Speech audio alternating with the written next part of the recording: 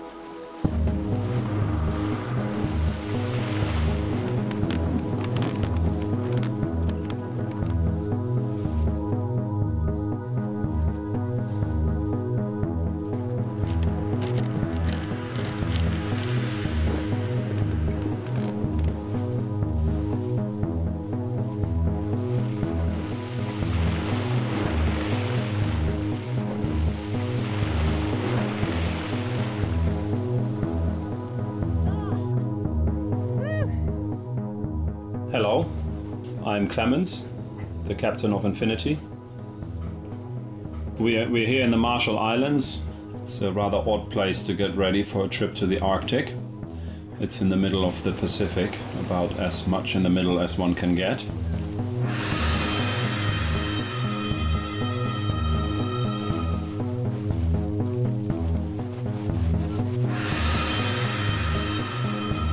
Infinity is a big red tub of concrete, sort of like a bunker that, due to the miracle of water displacement, somehow floats.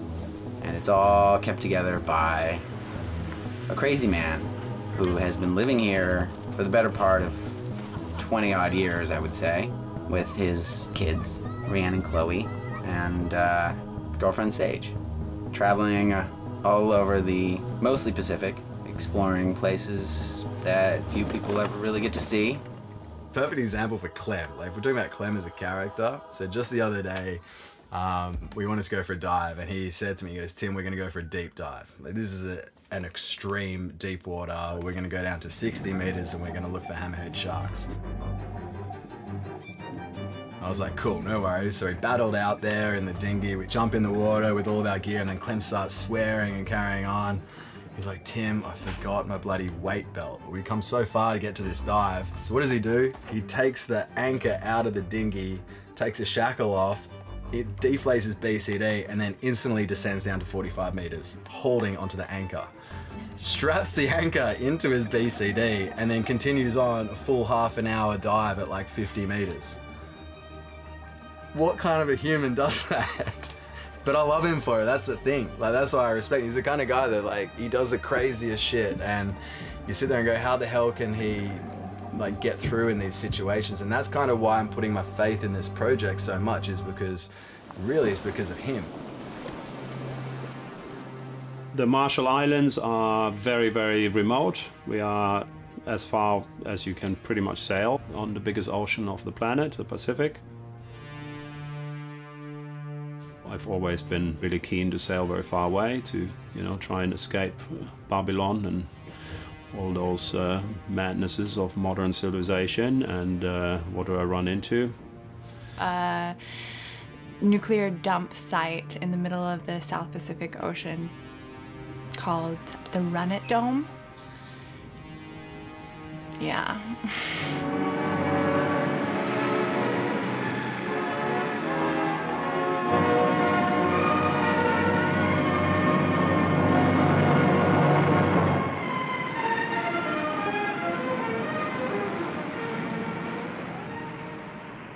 As you can imagine, feeling is running pretty high about now, and there's reason for it. If everything goes according to plan, we'll soon see the largest explosion ever set off on the face of the Earth. The test islands for Mike are located at the top, or the northern sector, of Enewetak Atoll, some 25 miles from Perry and Enewetak, the two base islands of this atoll proving grounds. The problem this time is especially acute because this entire area of the Pacific is subject to radiological fallout. And this area is inhabited by some 20,000 people, plus, of course, the ships of this task force. We have entered a new epoch, the epoch of the Anthropocene, where man is changing the very geology of the planet. The atoll of Enewetak here in the Marshall Islands is considered the birthplace of the Anthropocene, as it is the first place mankind has detonated a thermonuclear weapon, a hydrogen bomb. You have a grandstand seat here to one of the most momentous events in the history of science. In less than a minute, you will see the most powerful explosion ever witnessed by human eyes. The blast will come out of the horizon just about there. And this is the significance of the moment. This is the first full-scale test of a hydrogen device. If the reaction goes, we're in the thermonuclear era. For the sake of all of us, and for the sake of our country, I know that you join me in wishing this expedition well. It is now 30 seconds to zero time. Put on goggles. Minus 10 seconds. 9er, 8, 7, 6, 5er, 4, 3, 2,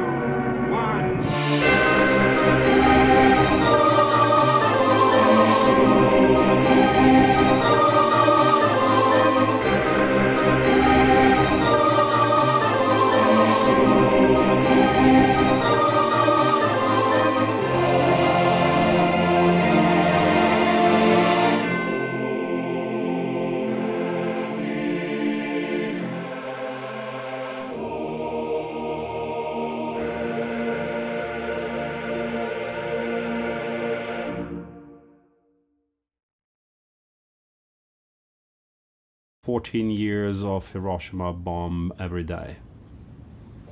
That kind of amount of explosions, all in one little atoll.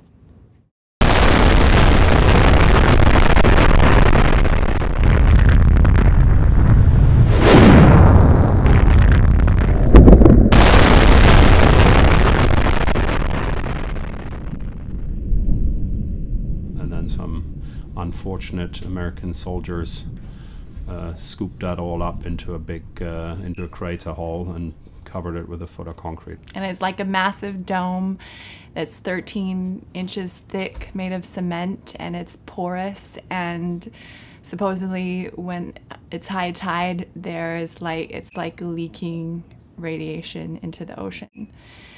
And I think we're gonna try and go with the boat, and then have whoever wants to go with the dinghy. Well, that's where we're going.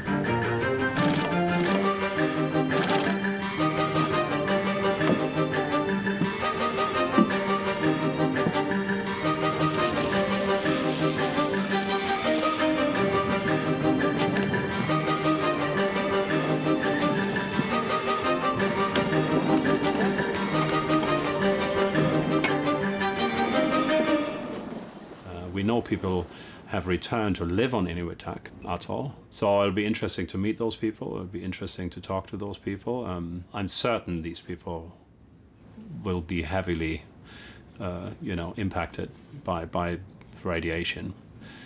But I guess it's their home, People do anything to stay home, because otherwise you're just a refugee.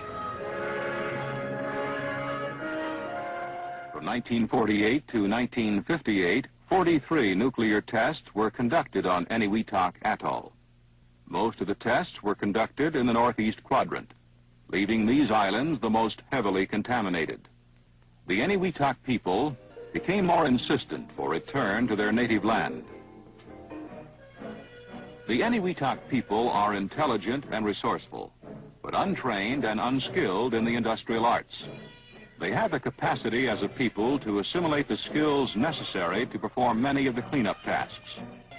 The objective of keeping their exposure to radiation sources on the atoll to the absolute minimum is an important consideration, particularly since the Enewetak people must live and earn their livelihood from the atoll for the remainder of their lives.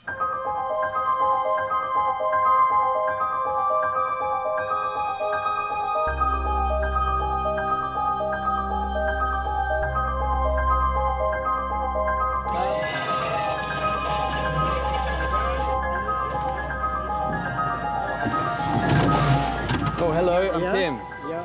Nice to meet you. Hello, my name is Clemens. Oh, Pleased to meet David, you. Akim there. David. Nice to see you and And welcome Clemens. to Pleased to meet you. O-B-E-D. Obed. So David Obed. Yeah. Okay, and you're the acting mayor on the island. Yes. This is Enewetak in the Marshall Islands in the Central Pacific. Right where my finger is. That's where we are. Far away from America. Right here. Do you go to Runit very often or no? No, I'm scared. You're scared? I'm scared. I don't want to go there. Is it I've been very warned. is it very radioactive there? The radiation is rather low using the Geiger meter. But then it cannot in any way measure plutonium. It can only measure radioactive potassium and cesium. Oh. But plutonium it cannot. Oh, okay. Oh, I didn't think of that. Ah. Wow, that has an old school plug.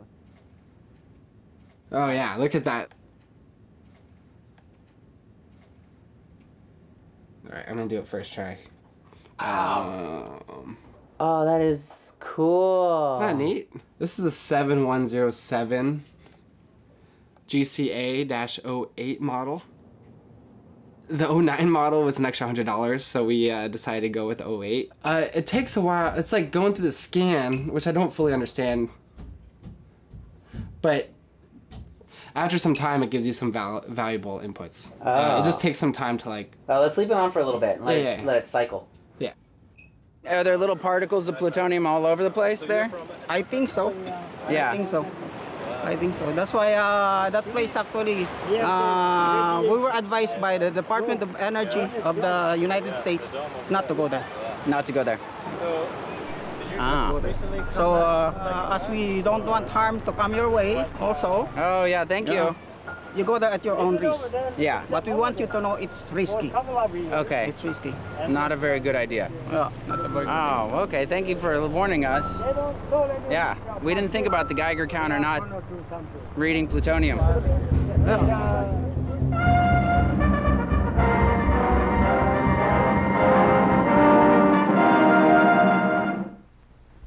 Each of the four kinds of missiles discharged by radioactive substances has its own ballistic behavior. Alpha particles cannot penetrate the skin.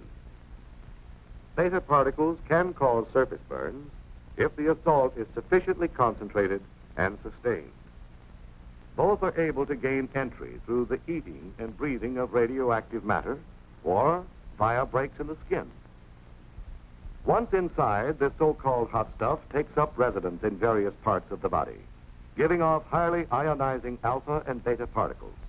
There's no effective method for dislodging the stuff, no known way of neutralizing or destroying it. There is no method of hastening its half-life, which is the time required for 50% of the substance to decay. With some substances, it is a matter of less than a second. But if you had some plutonium inside you, you wouldn't make any plans to celebrate the event. Plutonium's half-life is 24,000 years. The plutonium is in Runit Island. Plutonium is the worst radiation. So, once again, we don't understand about the radiation. Right. We just wait, and see what happens. What will going to happen for us. How has it been so far? Like, has there been some effects from the radiation that you have like somebody will die already, cancer. Cancer from the brain, right. Some from the lungs, okay. From heart, yeah. And some they call, what they call the other one? Maybe bone? They like sick is yellow like we don't know what's going on this island today. Yeah, yeah. At least twice in a year or 3 times in a year, technicians from California would come to collect some samples, stool and urine. Also, they would collect some fish and local foods. They would bring it back to California for testing. People here in Enewetak, we really don't know. They really don't know what is the result of those tests for the foods. What kind of fish do you catch around here? We call wrist neighbor. We call biggie. I call biggie. Mampasi. And inoe. All the fish, plenty kind type of fish we eat here. Is it safe to eat the fish, do you think? Yeah, I don't know. Yeah. We just eat.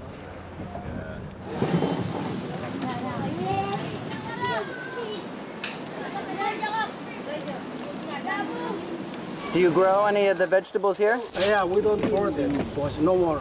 No more. Is it safe to eat any of the vegetables or no?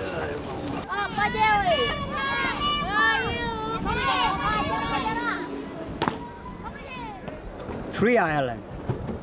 3 islands, they was destroyed by the bomb. It's looking like blue ocean. But 3 islands wanted to destroy like a blue ocean. India, we call crater. Was 3 islands right there and want to blow up, no more island. How big were the islands that blew up? The same size like this? Same size like the island, big island. What this tremendous blast did to the atoll, nobody knows. The results of this tremendous power can be shown at the atoll. Here is an aerial photo of the test area of the atoll before the blast. And here is the same area after the blast, showing the crater caused by Mike. The outlined island in the center is former Ilugilab, the Zero Island. The crater is roughly a mile in diameter. And the Runit is never clean up yet.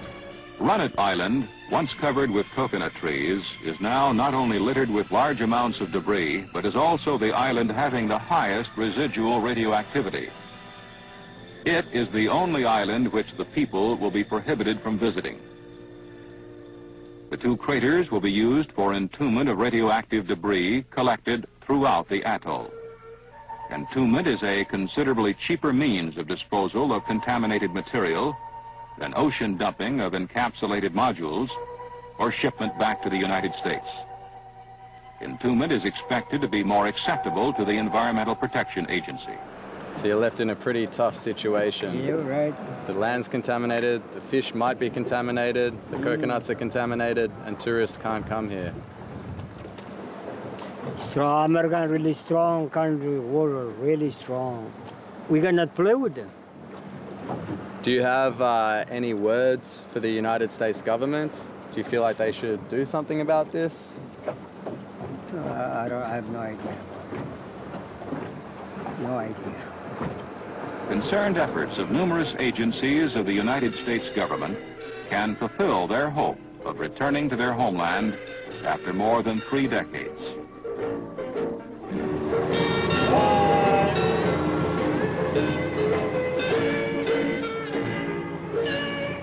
Radiation in general is very difficult for me to grasp, very difficult to understand. You know, I understand poison somehow. Somehow poison kills things. And this is not exactly like poison, but somehow it acts very similar. You know, but it's poison that you don't have to touch to maybe get poisoned. And maybe the way you get poisoned, you might not feel anything. It's not like you get sick and puke, or you may, but you may not know what happened to you, and then all of a sudden, some years later, you may get really sick, or maybe next week, or maybe your children, you don't know.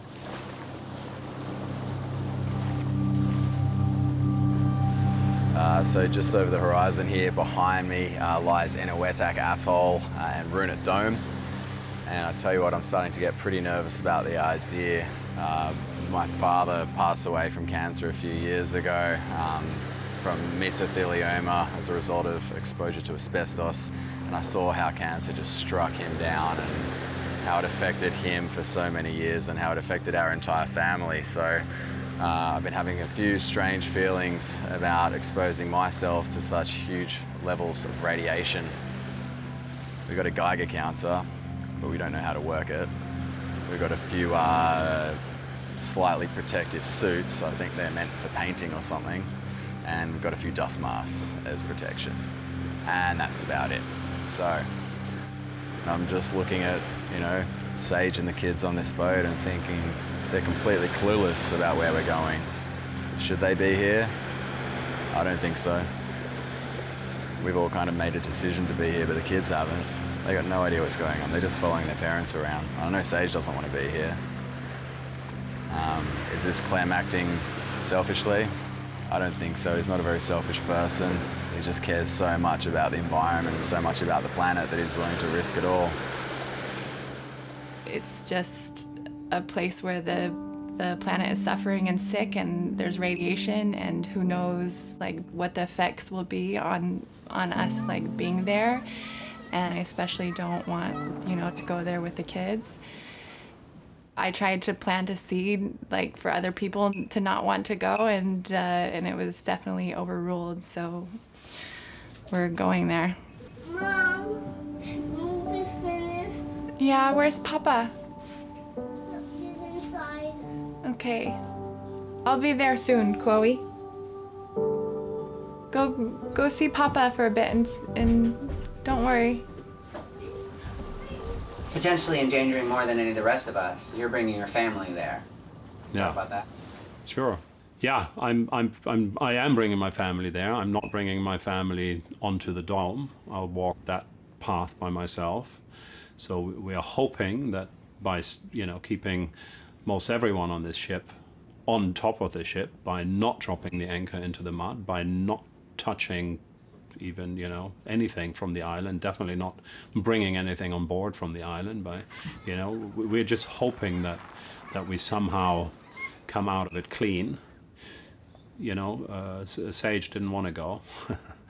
The children, they don't know what's going on. We won't be staying long, and hopefully we'll have some sort of an impact that justifies what we're doing, what I'm deciding to do. But I'm certainly not sure of it. I have lots of doubts, lots of worries, lots of fears. But here we are, we'll just do it.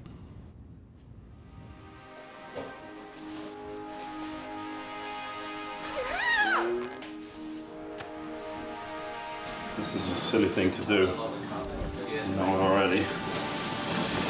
But we're doing it. Yeah. That one, did this one? This is different. This is different. This is not the right suit.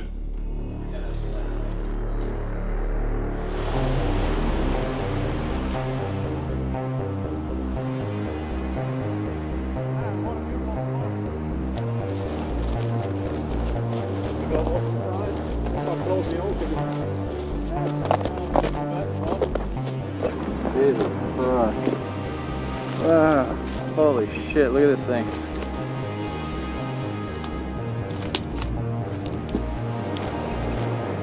Yeah, I got a reading here, 100.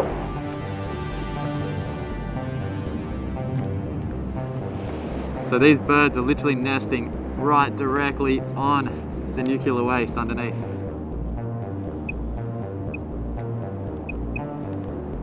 Atop a giant pile of nuclear waste, we have some really interesting hydrogen bomb commemorative coins. We got the cleanup coin, where they just sort of, you know, heaped it on here. We got the celebration of the hydrogen bomb test coin, ruin it. They got the name of all the big tests too, and all the islands that they leveled. Kind of strange thing to celebrate. They're really on there though. The Anthropocene.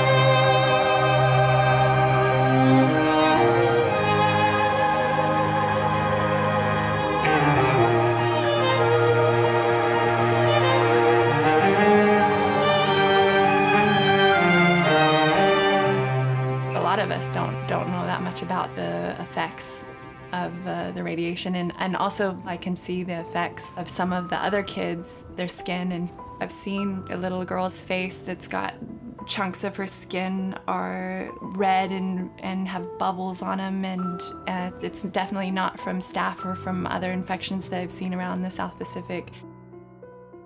My daughter Brianne has told me about like a little kid that couldn't use his arm at all. They don't look in good, healthy shape, you know? They don't look healthy or happy, and yeah, it's really, really sad. A part of me can see the justification of wanting to expose what's going on to the world, but I don't see why we have to actually physically go there.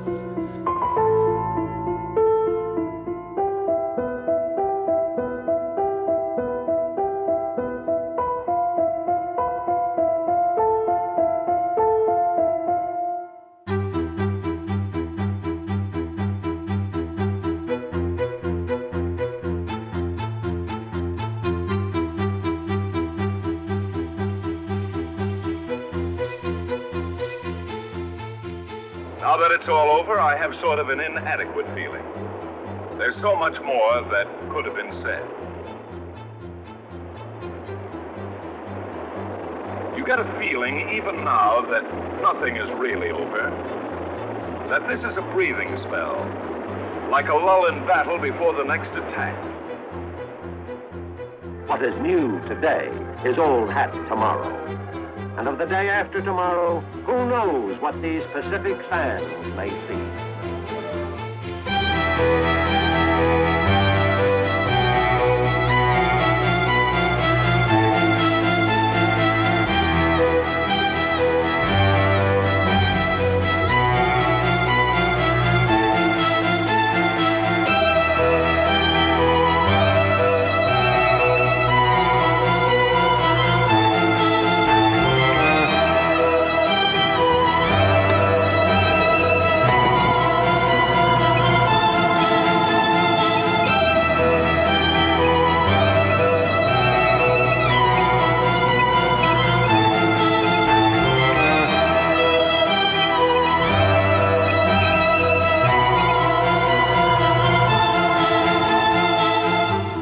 Not a single sign here.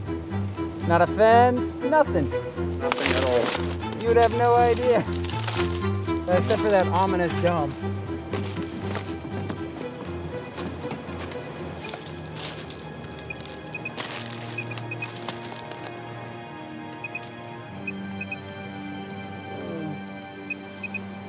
But 1 minute somehow differs from the next.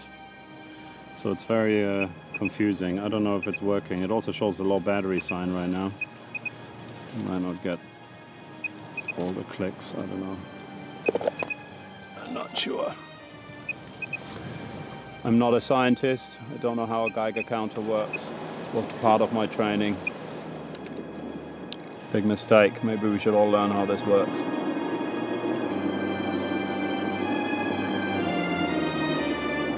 Well, honestly, I'm scared to death. But I feel it's important that people know about what's going on this planet right now. We are driving ourselves and the rest of life on this planet to the doom, and we have barely any time left to turn it around. For me, I keep drawing a parallel that is kind of uncomfortable to hear, but during the Second World War, I'm German, yeah? During the Second World War, American families sent their children, their young boys, you know, to Germany, try and save the world from something evil, from something that was really scary, from, you know, something that just wasn't okay. And right now we're at the same kind of moment in history. So our actions now have to be as radical as the actions back in those days when people just sacrificed, you know, their lives for their country to save the day. Right now we're at the same place in history. We need to sacrifice everything we have for the sake of the future. And nobody wants to look that way. Nobody wants to open their eyes and say, you know what, whatever it takes, let's try and save the day. Let's turn it around. We still have a chance. It's not for long that we'll be able to say that.